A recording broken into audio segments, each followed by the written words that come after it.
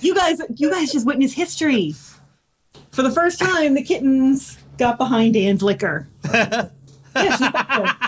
Just back behind the expensive shit. No.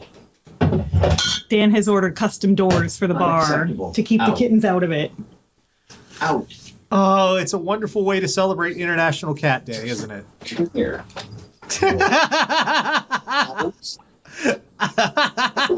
She's like, no, fuck you. It's International Cat Day. I do what I want.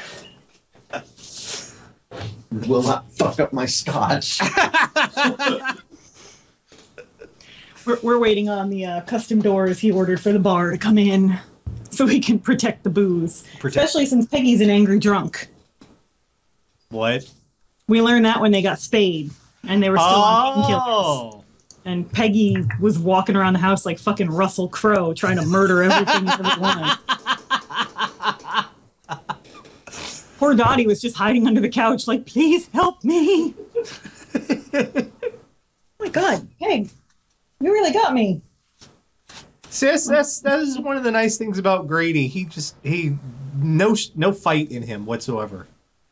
They almost never scratch on purpose, but when they're ready to be put down, they're fucking ready to be put down. And they will take chunks out of you as necessary if the squeaking doesn't work. But they almost never scratch you. Like, I can't remember them ever having scratched us because they wanted to harm us. They just are like, no, put me down. And then, you know. Look at this. Grady is much more sedate than my little girls, yeah. Well, I wouldn't say he's sedate so much as he's just a doofus. Your cat's... I like his water dance. What the hell was that? I don't know. I've never seen anything like that. I'm going to share that with the class here. Yeah. Yeah, let's let everybody at home see this, because it is the weirdest fucking thing. Dottie. Now Dottie's in the booze. You see that little butt that just jumped in behind the expensive shit? Cat's in my booze! We found a new place to hang out. That's what they do. Yeah. Let's see, where's the water dance? Yeah, my cat does this every time. Every time he drinks water, he does this. Every single time. It's like a weird, not really a moonwalk. And then, instead of actually sitting, he flops over on one side. That's what I really like, is he can't drink water sitting up. He has to, like, lay down. Drops his head in the bowl. Because drinking the water is just too much work to do while also standing or sitting up. Except when he eats food, he does it like a normal cat. He crouches down and lays down flat. But the water thing, no, he has to do this little ritual with the water. Miracle used to only drink, she would drink from the far side of the bowl. So, like, you know, if you have your bowl, she'd, like, go all the way to the far side and lick the water, like, up the inside of the bowl. But Miracle was a weird cat, like. Well, Grady also got covered in poop again this weekend. I saw that. We haven't had Poop Cat in a while. Like, these girls are pretty good about not fucking with their poop. They attack each other while they're in the litter box, but...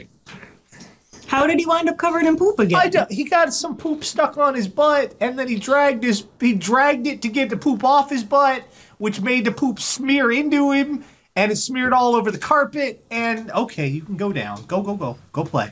Go play. You have much floofier cat than I do. I have a much stupider cat than you do.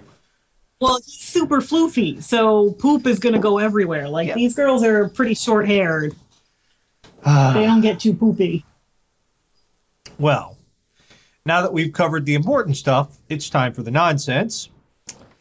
Yeah. And we've got some interesting... As soon as you posted the pictures, by the way, people are like, great, we're going to hear poop stories on the show again. Well, fuck them. I don't care. It's my show. Exactly. Eat a dick. It's a fucking show if you don't want to hear about cat poop. Yes, exactly. Eat a dick. All right. So, time to This is all my blood from being scratched by my cat. Okay. I'm just going to hold this paper towel in my arm until the bleeding stops. Each week, Catherine, and the Radio Dead Air audience go out in the worldwide interwebs, find all sorts of horrible stuff, bring it back here for a little segment we like to call What the Fuck is Wrong with You? And this week, people were saying on my Twitter, Nash, I've noticed a curious thing. We haven't had any naked crazy in a while. Why is that, Nash? Why hasn't there been any naked crazy on the show? You know what they say about... Ye shall receive. Be careful what the fuck you wish for. This one comes to us from Pennsylvania. So when you're shopping for a wedding dress, there are a lot of things you expect, like sticker shock. Or maybe, you're just not going to look quite right in the dress. What things you don't expect is a naked man brandishing a mannequin's arm and bashing his head against the glass inside the shop. Wow. Okay. Though that would be on the do not expect list. The co-owner. The co-owner. This wasn't a lunatic who broke in. No. Peter Scolieri, 54, was spotted last Wednesday evening inside One Enchanted Evening, a Pittsburgh area firm that describes itself as the premier bridal prom and pageant boutique of Western Philadelphia. Scolieri, a female witness told cops, was, quote, fully naked, no shirt, shoes, pants, or anything. The bridal store was closed as Scolieri mingled with the mannequins wearing wedding dresses. While standing in the front window, Scolieri reportedly displayed an erection, was holding a hand part. Displayed? Like, they couldn't just say he had an erection? Did he have it? Did he, thump it on top of a little pedestal? Displayed an erection. Ta-da! What the fuck is that? Did he hang some bunting off of it? He just had an erection, okay? Let's not get fancy. The witness snapped a cell phone photo of Scolieri, who owns the bridal shop with his wife, Linda. Scolieri... They're into some shit, apparently. Scolieri, who admitted to consuming, quote, a few drinks, began bashing his head on the window and had to be told to stop multiple times. Why won't they turn into Kim Cattrall?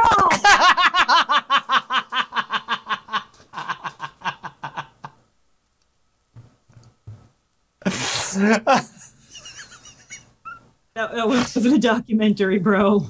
Oh. Okay. What sequence no matter how hard you get, they're not anatomically correct. What sequence of events led here? I feel like drinking, watching Mannequin led here. Because what the shit? Come here, Doodlebug. Ow, hi. Doodlebug.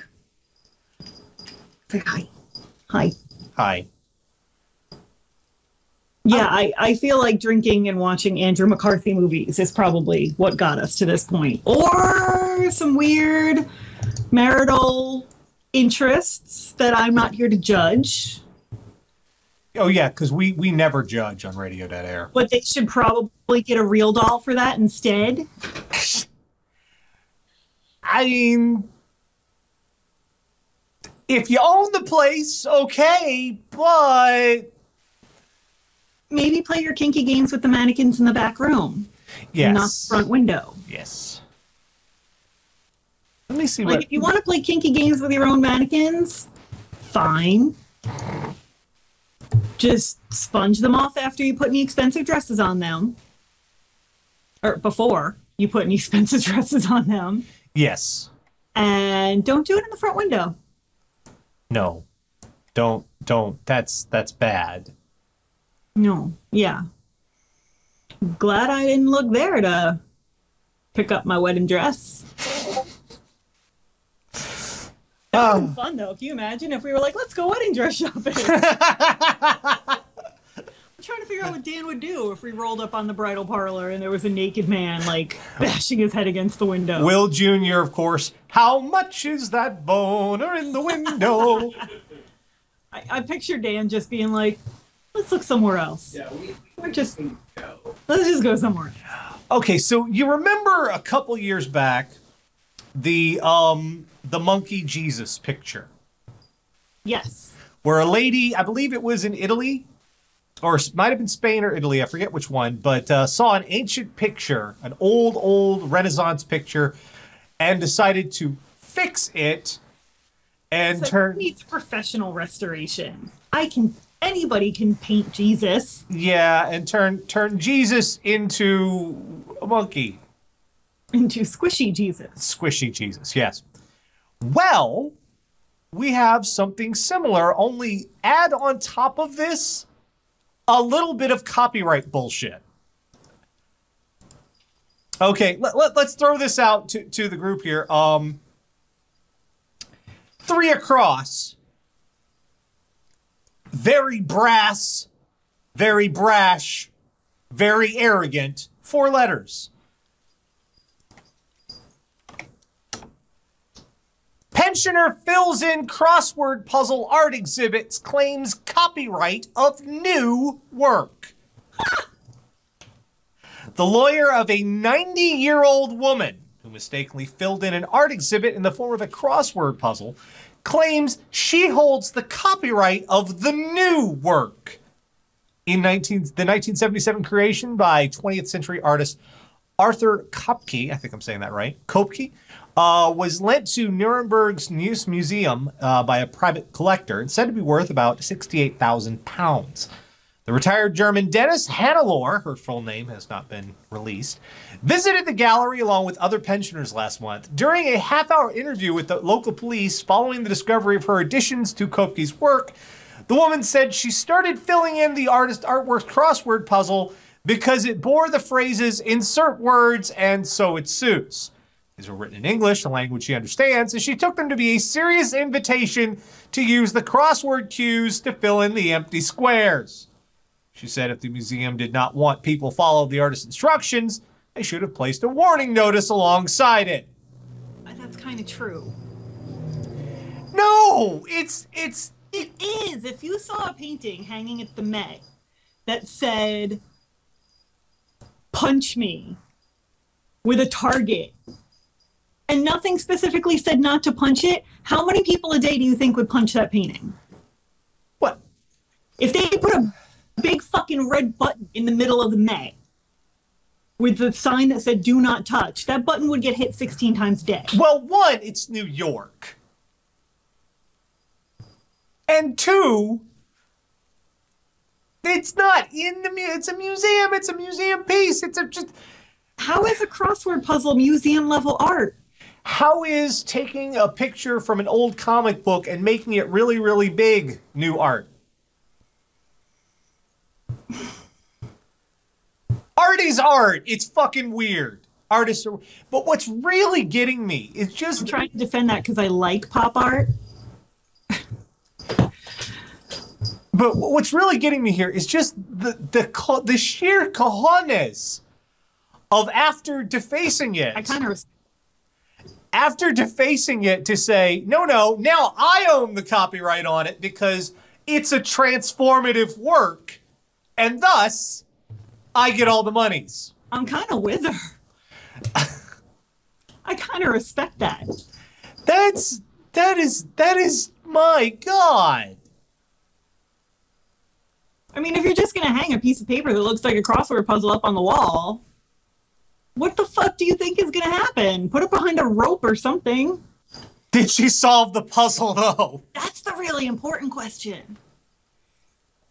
My mom used to be really into crossword puzzles, okay? And Sunday mornings, you could not walk through the kitchen in my house without my mom. It was kind of like the troll on the bridge. Like, you had to you had to answer her riddle before you could leave the kitchen. Like, wait, no. What's a 5-letter word for rutabaga? Mom, I don't know. I need this one. Okay, like, you couldn't get through the kitchen until you answered her question. And that was Sunday mornings. So I feel like if she saw this, she would have filled it in too. Okay, so let's move from Germany, back to Arizona. I think this is Arizona. I'm not entirely sure. I'm not very good at this. You know, I bear grudges. I will freely admit this. For long periods of time. But there comes a point where you've got to let a grudge go. You just simply have to. Whether it's for practical reasons, whether it's for pragmatic reasons, or because the ass has been dead for decades. Phoenixville man admits vandalizing grave over 56-year grudge. Wow. Phoenixville man admitted in court that he vandalized the tombstone of a man against whom he held a grudge for more than 50 years. Paulie Donovan Jr., 69, of the 1200 block of South Evergreen Drive, pled guilty Tuesday in Montgomery County Court to a misdemeanor charge of institutional vandalism of a cemetery. Donovan was sentenced to 2 years probation, ordered to pay $1,500 in restitution. According to the criminal complaint, Donovan told police that he and the deceased were childhood friends and that 56 years ago, the deceased stole $300 from a box in his bedroom. When police questioned Donovan, he admitted to defacing the tombstone. The investigation began when a woman reported that on March 2014 that her father's tombstone in the cemetery had the name John written over it in orange spray paint. The same tombstone was vandalized again with the same name in the same spray color paint in April. In December, someone damaged the tombstone by pouring a black tar-like substance over it. Police set up hidden cameras to catch future acts of vandalism. In May, the cameras caught an image of a man stealing lights that had been set up to deter vandalism. After the tombstone was vandalized again in November, this time with black spray paint covering the last name of the deceased, police were able to identify the suspect as Donovan. So, you are 69 years old. When you were kids, Yeah. this dude stole money from you. It is 50 plus years later. You are supposed to be retired. You could be fucking fishing. You could be watching TV. You could be doing all. You could be. He can't be watching TV because he needed that $300 to buy one.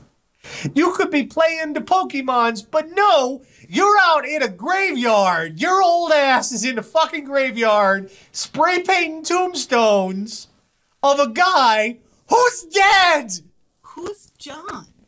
I don't know. Nobody in the story is named John, but No. that's the name he kept spraying on the grave. Are we looking at a grudge or a haunting? It could be like, you know, when you're online and people are like, hi, I'm John, but all my friends call me Johnny. I'm gonna call you John then. You're John. His name's William. I'm not your friend. That guy's name is William and his middle initial is T. There's nobody named John, and who is John? This is what's gonna bug me. I mean, And I'm kind of disappointed that this reporter didn't bother to try and find out who the fuck John is. if you have a grudge with someone and they die, congratulations, you win. You win. You got it. I mean, I guess he didn't get his $300 back. And I don't know if you read this part. He said he would pay the fine minus the $300.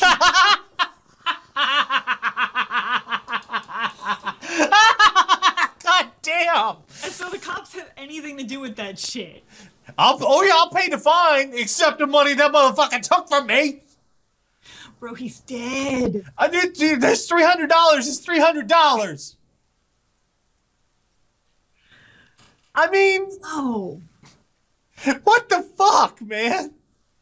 Although I have to say, when I'm 69, I hope I have enough just energy and moxie, as it were, to go out and fuck with shit like this. Deface graves? Well, you know what? When you When get you're to 69, you hope you're well enough to deface the graves of your enemies? when you pass a certain point in life, you gain like a magic superpower, and it's like old people power.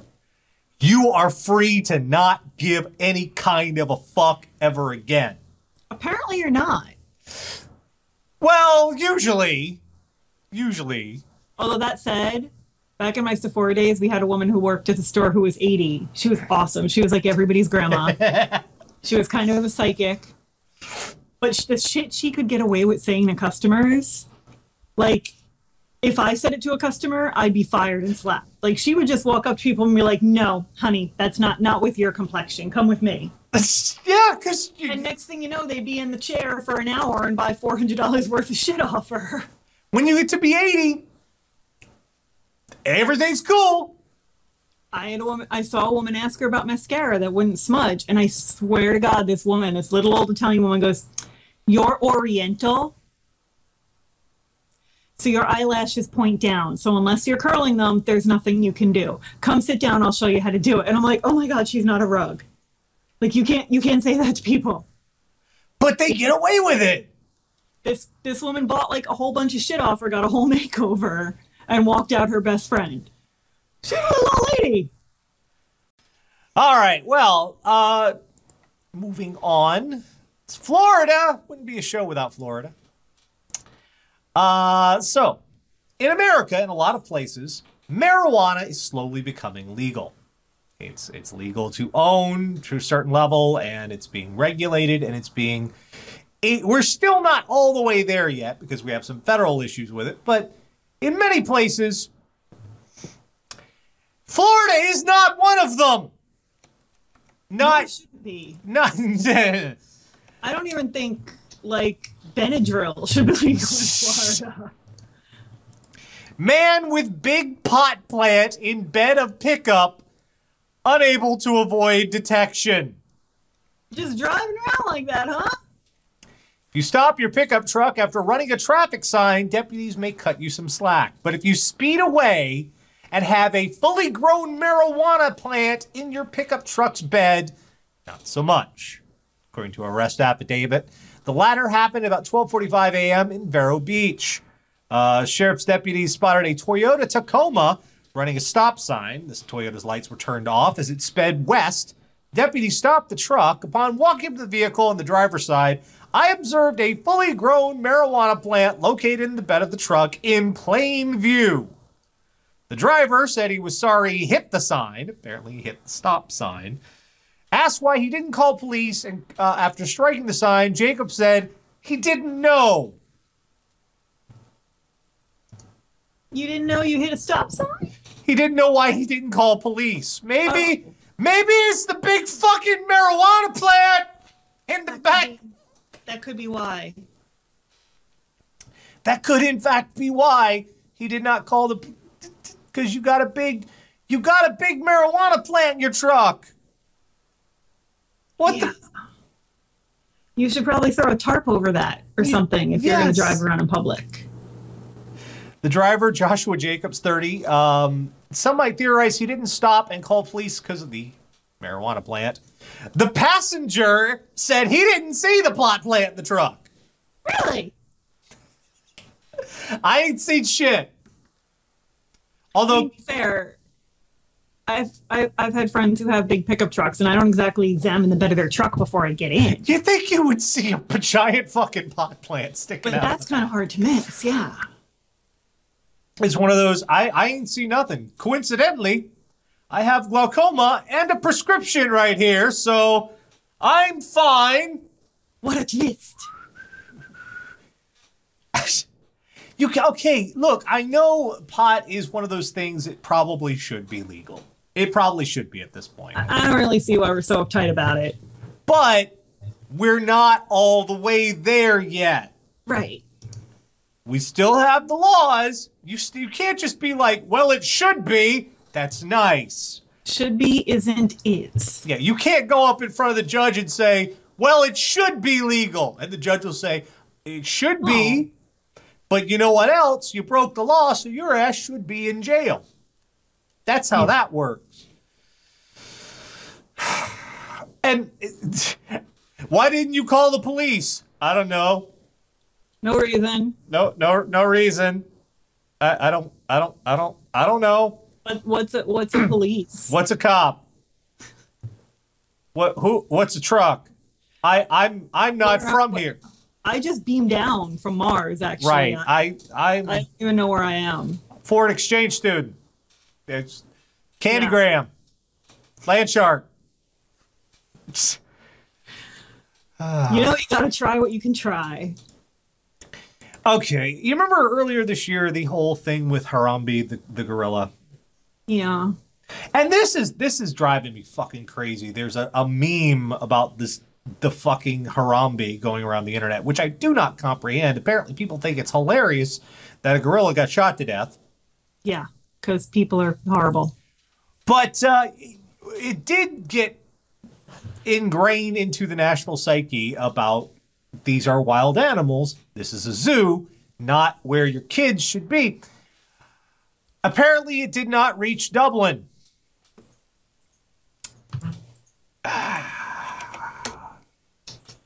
Dublin Zoo launches inquiry after child photographed in rhino enclosure. Oh my God, those are really dangerous. Dublin Zoo has launched an inquiry after a young boy was photographed inside a rhino enclosure.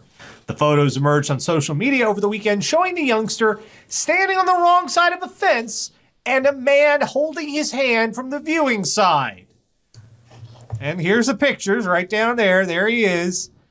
There's the kid. There's a big fucking rhino. That's not okay. See, there's a kid. There's a rhino. Is my cousin on tonight? No, he's not in the chat. Otherwise, I could yell at him. My cousin Brian lives in Dublin, and sometimes he's here for the show, but not today. The photos emerged. A spokeswoman for the zoo said the incident was being reviewed internally. One of the photos of the incident Saturday afternoon was taken by architect Kieran Ferry, thank you, who posted it on Twitter. Photographs show the youngster, less than a yard from the fence, standing on large boulders, which act as an additional barricade several feet above the ground. The adult can be seen taking photos of him while passerbys take photos of the two of them. Here's the thing. You could get the exact same picture you're going to get if you rolled over, say, a chair or something and stood that kid in front of the fence. And just crop the fence out. Just crop that fence. Exact same picture. He's not that far in. Like, you don't need to do this. Also, those fences seem awfully low to me in general. Rhinos are territorial. They are big, angry. They don't have that. It is literally a battering ram. That horn is not a hat rack. No. That is there to put holes in things which have blood in them. Yeah. It's really good at it, too. They don't like when you come to their house. They don't invite people over. Rhinos don't send out RSVPs. Those fucking rhinos never have us over for tea. They don't. You don't. You gotta. They're big. How much? I think they weigh upwards of 2 tons, if not more. I think so. They're elephant sized. They're great big. Unhappy. They're like, very with death horn. With a fucking death horn. They it's not like with a bull run straight forward and slam into you. The rhino has that horn on the nose to do the hook, throw your ass. So not only are you bleeding, you're airborne. Your blood is going everywhere. You're like a Jackson Pollock of the wilderness. Well, that's evocative. Little too inside baseball for everybody. A little bit of a deep cut there. A little too Zack Snyder. A little too Zack Snyder. Okay. I'm turning into like pre 9/11 Dennis Leary up in here. I mean, Dennis Miller up in here. But yeah, that's the dumbest part is you could have taken the exact same picture with the kid on the other side of the fence. Like, right. You didn't have to do this thing you did. Look at this picture. If you just took a picture of the kid from here up, they wouldn't even known there was a fucking fence. Right. And I love the fact that when other people saw this happening, instead of going, hey, get the kid out of there, they went, I'm going to get a picture of this. Yeah. What the fuck? Stupid human in natural habitat. It's actually just a new display at the zoo. It's their new feature. human idiots. Yeah, this could have ended tragically. Yeah, I mean, thank God. I'm assuming that kid's okay. We could have ended up with a dead child. We could have ended up with a dead rhino. We could have ended up with both. Don't do this. This is not fucking Disneyland. No. Fuck, even at Disneyland, you wouldn't put your... That's not a minimum wage employee in a costume. No. That's not, he's not Goofy. No. He's not going to come up and hug your child. He's going to turn him into like red and brown muck under its hooves is what it's going to do. It's going to liquefy. Or they don't have hooves. They have these nice big flat feet that are made to stomp the shit out of you. They're stompy feet. I mean, well, fuck, even at Disney World, you don't get out of the boat on It's a Small World. No. I mean, shit. What the fuck? Oh, and finally this week... who's keeping score? Who's keeping fucking score? Because one of those, we keep telling you not to do this. It's a very common sense thing. We tell you not to do this. And you keep doing this. And I want you to stop doing this. I don't know that it's people in our audience. Well, it's the people. Why do you keep doing this? I do kind of wait for the day when we do a story and somebody in the chat goes, "Oh my God, I finally made it." Drunk partiers thought taking the chimney was a good idea. And they probably learned that it's not. New York, a pair of tipsy partiers tried to slide down a Chinatown building's chimney, only to get trapped inside and need firefighters to rescue them out. The pair, Gregory Masul, 28, and Alexia Iludi, 25, went to the roof of 17 Allen Street with the party host and third-floor building resident to get a glimpse of New York's sunrise. By 7:30, they were ready to head back downstairs. The two guests inexplicably decided the best way to get to the third floor was via the building's chimney. They dropped down only a few feet and got stuck. Firefighters had to bust into a 7th floor business, House of Marley, which sells Bob Marley memorabilia. That's like one of the... Do you ever watch Bob's Burgers? I've seen a couple episodes of it. Every episode, every title intro of every episode, there's a store to like the right of Bob's Burgers, and it's a different one. It's a different store every time, and each one just seems like incredibly niche. House of Marley. How much business are you doing at the House of Marley? Come on. I know Bob is cool and all, but Elodie suffered some bruises. Masul, a French-speaking man who was wearing blue jeans and no shirt, we have a picture, was taken to a hospital with minor injuries. Now, here's where it gets even better. The incident might get the hard-partying third-floor resident and building's owner in trouble with the city's departments of buildings. That's because this building is zoned strictly for commercial use, and any evidence of residential living there could bring in fines between $2,500 and $12,000. That'll do it. So not only did you fuck up the party for everybody... For no reason. Like, you weren't locked out. No, you weren't locked out. Your ass could have taken the stairs. Not only did you fuck up the party for everybody because you were, hey, look at this, I'm going to take a chimney. Shimmy. I'm Santa Claus, motherfuckers. Yeah, I'm Santa Claus, bitch. Except you're not. You're not Santa Claus. Instead of just fucking up the party, you also fucked up this poor guy's business, which, you know, the more I'm thinking about it, this whole House of Marley thing, it sounds like a front. I'm sorry. It's almost certainly...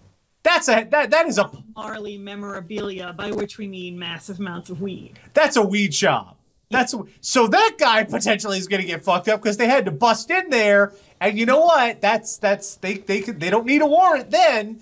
So not only that, you also cost the building's owner thousands of dollars because people weren't supposed to be living there in the first place. Well, and the question is, does the building's owner even know that? So This is like the biggest party foul of all time. A parfait of fuck ups. Everyone is mad at you, and for very good reason. Yeah. You have made everyone angry. How do you think they were stuck? Do you think they were stuck like next to each other or like one on top of the other? Oh, that could have been even because look, they're pulling the guy out at the top.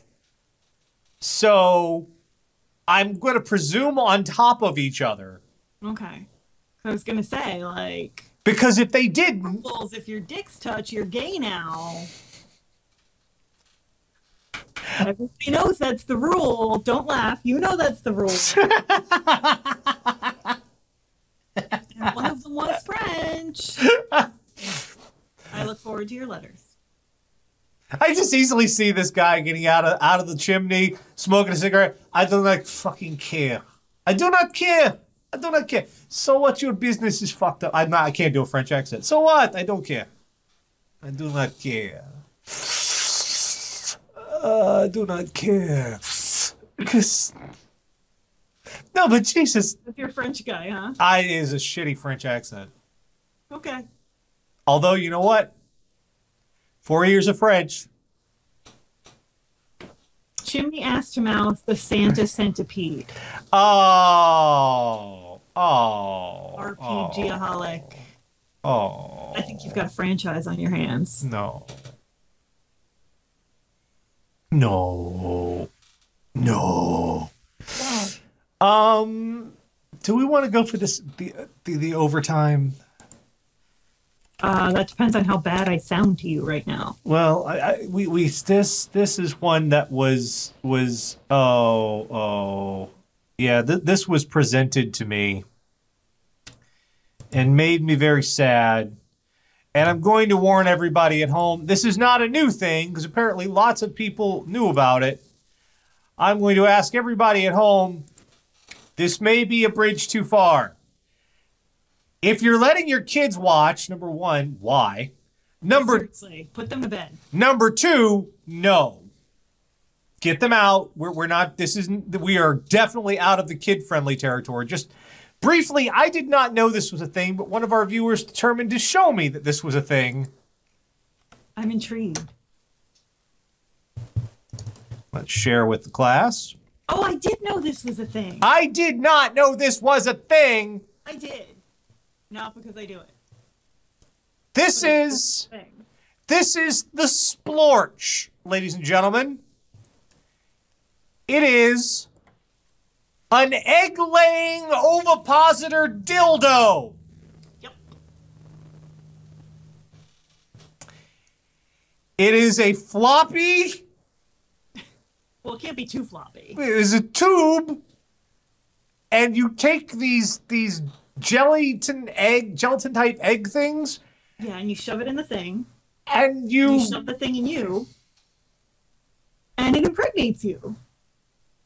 With a jelly alien egg.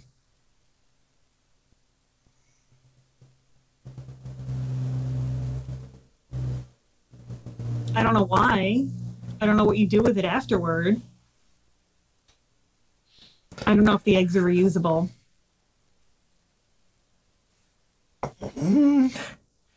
You know, what you do in the privacy of your own home is fine.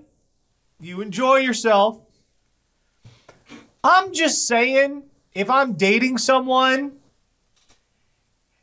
and we get back to their place and they say, hey, let's get a little bit interesting tonight, and this comes out, a date's over. That's it, huh? That's a deal breaker. Thank you for a lovely evening. Goodbye. The owner insists on only being referred to as Lone Wolf. Oh, okay. Well, apparently he's a Native American, so maybe that's his name. Yeah. And he's maybe not just an internet idiot. I feel like there are better uses for this. Like, could you make it put in one of those menstrual cups? Then it would be really useful product.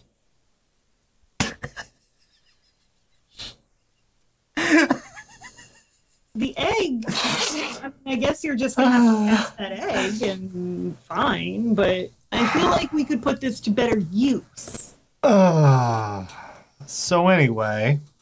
Could you put like Easter eggs in there? That would be the weirdest Easter egg I've ever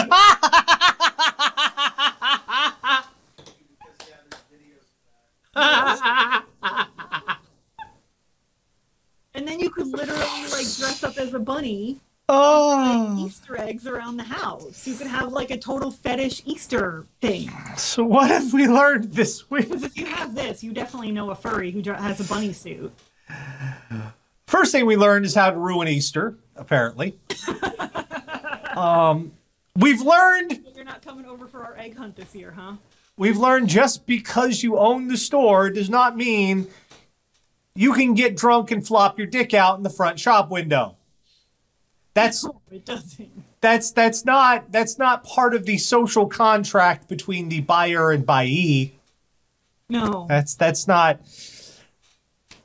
No, we've learned that they're so mad at me right now. We've learned if you can get to a certain age, you can get away with any fucking thing. Yeah. I mean, they aren't going to lock your ass up. You might have to pay a fine. Although we also did learn, if you get to a certain age, you got to start to learn to let some shit go, man. Let it go, Elsa. You got better things to be doing with your golden years. Yeah. We've learned that just because pot is legal in some places does not mean it's legal in all places. Yeah. I mean, you should be careful about that shit. It's just, yeah, be a little more, because they are still locking your ass up. We've learned that it's not okay to go inside the zoo enclosures, no matter, but I want a good picture. Get a fucking chair. Get a goddamn chair. Boost the kid up, something. Don't. You just don't need a picture of your kid with a rhino that bad. Yeah. And finally, without that picture, you might not live with it. And finally this week we learned, chimney, stay the fuck out of the chimney. The only thing... Dan and I are obviously perfect for each other, because while all of you are horrified, he's giggling his face off and looking things up and going, oh yeah, I've seen those on Pornhub. Hang on. As my man. I don't want one of those.